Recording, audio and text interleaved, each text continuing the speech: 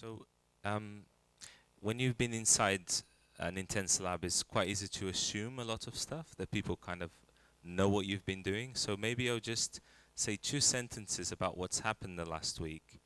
And you can obviously grab us and ask more questions. But we decided to work with the dinner date as a situation between two players or two audiences. We met Tag over 3 or 4 times over Skype. And out of the dinner date provocation, we made a small prototype. We showed them as soon as they arrived on Sunday, and the rest of the week has been us guiding the morning session, Tag guiding the afternoon session, and what you see this afternoon are a number of prototypes that have come out of this week in this building. So when we're referring back to this week or to dinner date or to Wojciech as a potential influence or not, because some prototypes have not taken that on, have just taken the relationship of the dinner date, that's what we're referring to. Yeah, that's exactly it. So in this case, the dinner date is the provocation, not just for us to come together and make, to design and create together, but also this other layer, this meta layer, thinking about making and thinking about processes of making under the rubric of this notion of lab. So without going into more and more detail, because Lynn covered a lot of the kinds of things that we did, I thought I'd offer another kind of way to think about it. And so I'll try to be also very quick, but the provocation is simply this. What if labs themselves could be considered gamey or games? What if we imagined our lab as having the properties that we sometimes understand the games we study or the games we make as having? What properties might transfer to the understanding, from the understanding of how games work, what games are, to how we run our labs? And it's just one way to think about what a lab is and what it can be. So I have 4 provocations, postulations. The first one is games or labs as games are shared objects. And this is something Lynn and I discovered early on. We didn't really realize it, but that word game is magic. We can say the word new media, interactive art, and everybody has some idea of what that might mean or no idea at all. But when you say the word game, everybody has a sense of what it means. And you can bring immediately right together people from all kinds of disciplines, all walks of life, public, private, commercial, academic. If you say the word game, I have an idea what that means. So the game itself, a game, whatever it is, we don't even know what it is, but if I say that word, you have it in your head, which means we can come right together and share. The object is graspable from our different perspectives. And all these, as an object which allows for interdisciplinary collaboration, it's brilliant. We don't exactly know why it's brilliant, but it's there. And having this object means we can say, oh, we have a game lab. And even without saying anything more, people who walk in the door say, oh, well, I know what you must do here.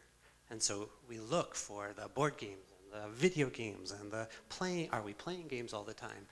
Again, a way of just bringing people in the door, and once they're in the door, they can sit at the table, conversations can begin, but any lab, any kind of collaborative lab like that, first needs the people in the door. It's also shareable with publics. We can make anything and call it a game, and we instantly have an audience, whether they understand what that is or not. Just call, and you know, a lot of people know this already. A lot of commercial enterprises know this already. If we just add the word game, we'll get more people out. But this is also true in the arts. To expose people to new experiences, game become the excuse, the way in. Second point, games as labs, labs as games, are distributed objects. There's a very important point about games as interactive media. That old model of production and consumption is broken in games. We say in game studies that games are not meaningful unless they're played.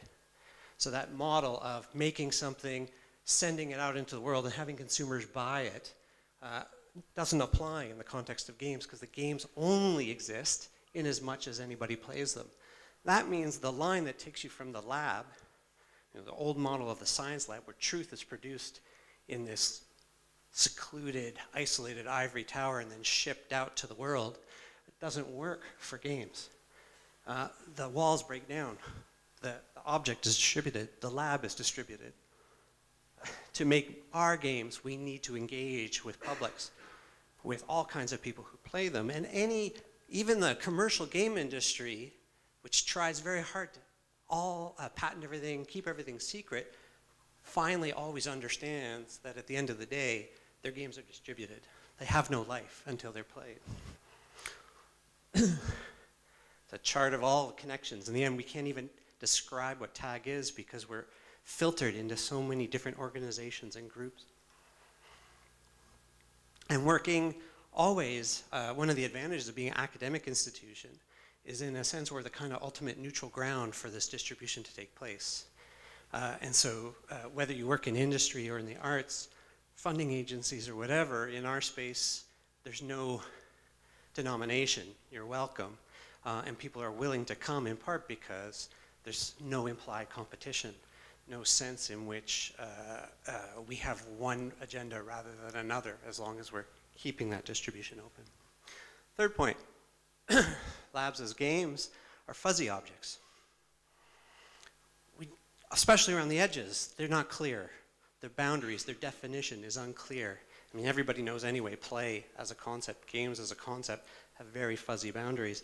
We use that to our advantage and explore the edges of those fuzzy, or the fuzziness of the object. So on one hand, we can grasp the object. On the other hand, that object that we're grasping is vague, it's fuzzy, we have a sense of it, and it's that vagueness that we are exploring. So TAG designed explicitly to, and this is what Lynn was alluding to, in the idea of playing with experimental games.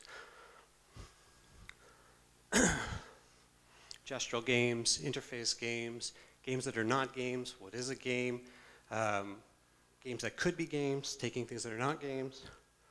And finally, this intersection, which seems to have captured our imaginations, especially this week, in a way I never thought they would, theater and games. I mean, anybody who comes from this domain, the theater domain, knows you already have theater games. There's already play and games all over.